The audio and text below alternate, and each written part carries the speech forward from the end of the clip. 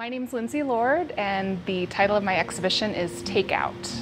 I always want my work to make you think about the little things that we do and consume or buy, and how, even a little thing like a plastic bag has an impact on the environment. We've got these beautiful, transient things that we use one time, they're gorgeous, and then we throw them away. And what does that mean? There's a list of, these are endangered, threatened plants of Indiana, and there's a long list of endangered species here in our state, and I think maybe some people don't realize that it's close to home. It was, how can I visually represent the anxiety that I feel every time I throw something away?